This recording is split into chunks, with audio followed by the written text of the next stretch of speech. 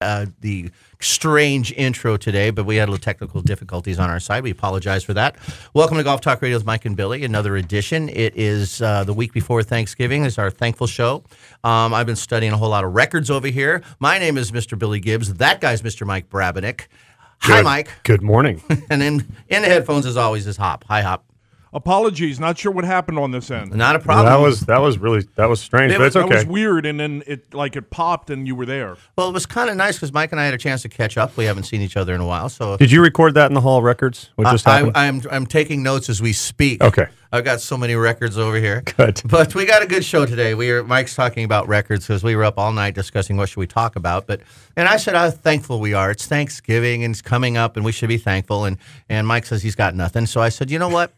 We should share what people there was because he mentioned some amazing records. Some guy that went to tour qualifying school. I thought that was fascinating. So we said, why don't we talk about records? Because I'm sure everybody who holds one is thankful. I've held a record before.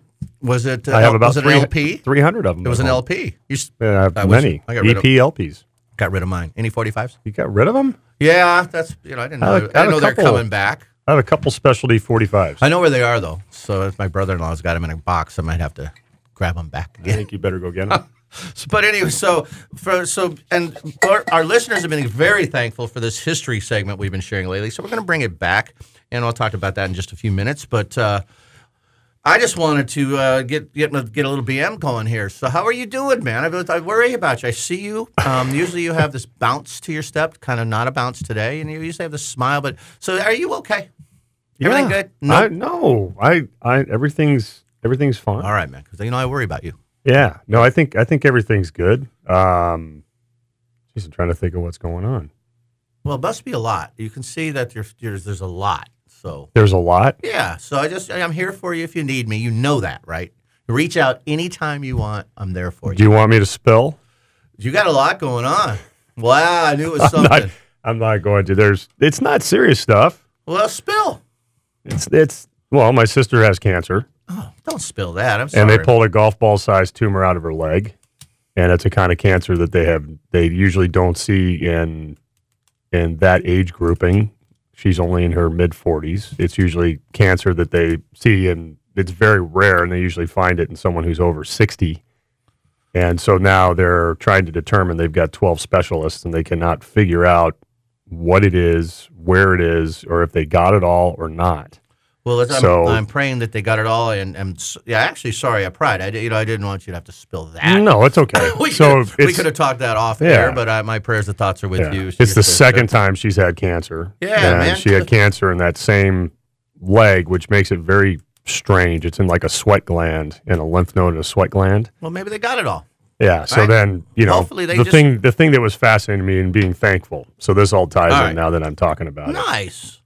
She just said to me, I had a conversation where she said, I don't want to do any chemo. I don't want to do any radiation. I just want to feel normal for 6 months, and so, because she's gone through a lot. So it's one of those things where you start realizing that, get all whatever philosophical here, but it's one of those things that you start realizing how every day is, no matter how good, bad, or indifferent you think it is, it's a great day, no matter what. Having another day here. So, I love my sister to death, obviously, as does the rest of my family, and I wish her the best. And I know she's going to get through it, but it's just one of those things that kind of hits you out of left field, like wham, there you go. And it's like, oh yeah, there is a reality, and there is life, and stuff happens. Not everything's going to be roses. Yeah. So she's good. Okay. She's getting through it. Well, and then, other than that, everything else is pretty cool. My son has almost had his heart broken here by his girlfriend, and he wrote one of the most amazing songs and made a song. It's pretty amazing. So, it's just interesting how they're just life things. Yeah. It's nothing major. I can sense things, me, because you've known me forever. And so I didn't mean to pry too personally there. I just, I thought you say, well, the tee sheet's a little crooked, or, I have a lesson that went bad. And so I am really sorry to hear about your sister. I am hoping everything is awesome. I do see how you tied golf into that, which is kind of tough to do, and it's such a serious thing. But you brought the golf ball size tumor that you brought up, so you tied it. man. So well, and I'm thankful. You know, I'm thankful that they found it and they got it out, and she made it through the surgery and everything's good. But it's it's just one of those things. Like when you ask, are you thankful for anything? That's why I said I'm thankful for just getting up, thankful for every day, thankful for being here with you, and it's just one of those life check moments. We all have them. Absolutely. So everything else is good. Glad to hear it, my friend. Really glad to hear it. So I am going to. I don't even know how to follow that. So because I was going to be something very kind of I thought was pretty funny and pertinent to the moment. Well, do it. I want to hear funny. I want to hear it. I have to get the mojo back. Come on, man. Lost the mojo right now. No. Pop, how are you doing? You good? Are you there? I'm sorry, I wasn't paying attention. What? I want to hear the. I want to hear the kidding, funny. I want to hear the funny thing. Well, I had a few things here. I've actually, and I'll just skip a couple, but I'll jump to our season's coming to an end with the First Tee, and if you guys who know me know that I'm the program director and heavily involved with the First Tee of Central Coast, and it's my 15th year doing this, and our season is coming to an end, and so I'm crunching numbers and getting ready for our strategic plan meeting and our final board meeting and that stuff, but. The cool news is that my last class is tomorrow, and then everybody else is finished up except for Mike's kind of has a post-fall session in the middle of it. Specialty class. We had over 1,500 young people that have been to our 14 program sites over this year. A bunch of them from Paso Golf Clubs. So speaking of thankful, Mike, you're one of the best coaches that we have. You had 211 kids at your program this year? All at one time in an hour. All on Sunday morning, yeah. So within 1 hour.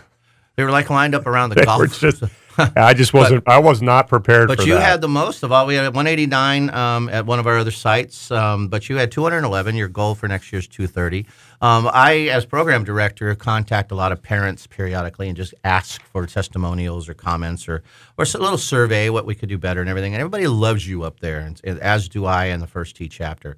But you're doing a great job, man. And but 1,509 participants. Wow. Through our 14 sites. And tomorrow's my last day. I'm combining two classes, then having a little celebration for end of year and playing parents versus kids and girls versus boys. And we're just going to have lots of prizes coming in. But I just wanted to say awesome year for the First Tee, and I'm grateful and thankful that I'm involved with that. I'm off to Monday. I'm going to Scottsdale, Arizona for some R&R for a few days, coming back on Thanksgiving night.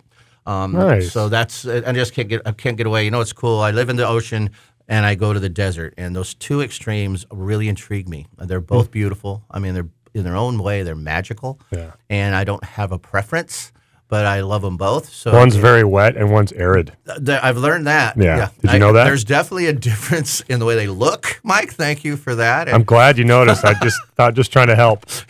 I appreciate that input. And, now that I think about it, there is a little difference there. But it's just kind of neat that and I love them both. And so we're just going to go explore, my wife and I. But I did have something, I don't talk political. I try not to. This is not the forum for that. Yeah. And even on my Facebook page, I don't get political because I respect my position working with young people and don't need to. And I know lots of young people and parents are on Facebook as well. Right. So I don't try to do that. But I had this word quid pro quo was coming up a lot. Oh, my gosh. That's everywhere. Everywhere. If you hear it all the time, and if you guys follow news, you hear it. So I actually found... Is that something you can say when you give somebody a putt? It's hard to say 3 times. Like if you and I were putting, and you had a putt that was 3 feet... If you said, I'll give you that if you give me mine. Yeah, so if you're like 3 feet away and I'm 4 feet away. Good is a quid pro quo. Oh, so I'm going to start saying that. Yeah, so say it 3 times fast. Instead of good? On the course? I rehearsed quid pro quo all the way up here today so I could say it without stumbling through it. But I want to tell you, I actually came across one, real one in my personal life. Okay. I hate to admit this, but I was at McDonald's. Yes. Don't go there very often, but I was at McDonald's, quick lunch, my wife and I. So they print out the receipt. Yes. And I looked down the receipt, and there is a blatant quid pro quo right here in the receipt. And now here's what it says. If you guys have been to McDonald's lately, check your receipt. Says, rate us highly satisfied and receive 1 free Egg McMuffin. Not rate us, but if you rate them highly satisfied, you get an Egg McMuffin. So you could have the worst experience ever, but if you rate them highly satisfied, if you're starving, right, man, I'm dying, we gotta eat, I could go in there, hit a highly satisfied, get a certificate, get a little number to get a free Egg McMuffin. This is a quid pro quo, people. Wow. They can't. And look at it. It says it right on the first thing. So the top of your receipt says 260. That's my number. That's not how many times you've been there. That's in the last month. No, that's number 260. I'm just asking. We're talking numbers and records. That's when they call out 260 over here. 260. Yeah. So, but do you think that's Did you fair? Well, it's definitely having an influence. It's asking for a favor, right, for something. Not just, if they say take the survey, we'll give you a free hamburger. Right. That's not an issue, man. You take it. But rate us highly satisfied. Right. So I'm bringing this up to the McDonald's court. I'm going in. Are you going to take it to McDonald's? This is wrong. This is a quid pro quo. This is favor. This is a bribe. Although you don't have to take the bribe, right? You don't have to do this. No. But it's still asking a favor for one. How often do you What do you think, Hop? How often do you fill out those surveys? I mean, never. I've never had no, one. I just either. have to. So what do you think, Hop? Is that a quid pro quo? Yeah, I guess so. I mean, they say rate us highly satisfied. They're telling us how high to rate them, not just rate us. If you rate them poorly satisfied, would you get small fry? In other words, you get what? If you tell the truth, you get nothing. You're missing part of your order. You must poorly come in and you're missing your fries. Hey, where's the fries, man? So, anyways, I just thought that was fascinating. Well, like the Caddyshack I know that you scene. probably don't. You guys listening don't think it's as big deal as I do, but when you hear quid pro quo a billion times in the news every single day, and what's more funny is watching all the announcers stumble through those three words. My wife taught me how to say it without mess. Say it. It's quid pro quo 3 times. So hear you. Quid pro quo. You got it. Quid pro quo. How about you, Hop? You got Quid it? pro quo. Quid pro quo. See? Quo. Pro. Crow. I'm telling you. So, John, you know John Oliver's show? Have you ever seen it? You get HBO? No, I don't have HBO. But I've heard of John Oliver. He did a whole segment of all the announcers for the last few months that are trying to say those 3 words that are stumbling. Yeah. A bunch of sound bites. Oh, it's hilarious. But anyways, McDonald's coming at you. I am going to go Mick Big on them. Mick Big. I'm going Mick Big. So, again, I'd like to make it on record that I do not visit McDonald's very often, rarely these days, but was time crunched and needed a little something. So, and you wanted to see Ronald McDonald. If you could guess what I ordered. Can I ask you what time of the day it was? Yeah, you can. I think it was like, I want to say 1 o'clock. It was lunch time. Chicken sandwich. Not bad. I was just going to say that. So I'm going to change. You got a 9-piece chicken McNugget. No. So we've never been to McDonald's, obviously. Yeah. We have once. We have. We were heading down to the desert. Ironically, that you were talking about the desert, and we stopped there and got an egg McMuffin. I think it's the only egg McMuffin I've ever had in my life. And what did you think, man? Are you okay? I liked it. Yeah. It was good. I would have gotten that if it was morning. Yeah. Although I got a fillet of fish. I always do. Really? Excellent choice. Never seen a square fish swim, but I'm telling you, I always since I was a kid. One of my all-time favorite sandwiches. I know. Oh the first 2 bites, if they're hot, the first 2 bites are like magic. Those are the best. When I was a kid, my mom would take us to McDonald's. I would get the Big Mac, and I would get the a side of chicken McNuggets and an order of fries. So that was heaven. I get it on the TV tray, get in front of the TV, and I'd watch. Believe it or not, I watch NHL hockey. Filet of fish. I'm not trying to be blasphemous or disrespectful, but Lent to me for the last 20 years has always meant filet of fish sandwiches are on special, and because they always put them on special during Lent. Yeah. Wow. And Fridays often they used to do that on Fridays as well. But I used to when I was a kid, filet of fish, fries, and a chocolate shake. That's me. Good eating, babe. That's why I am who I am today. Thank you very much. But so, anyways, I thought it was hilarious. That's cool, man. I like that. It really is a quid pro quo here. This is a favor for a favor.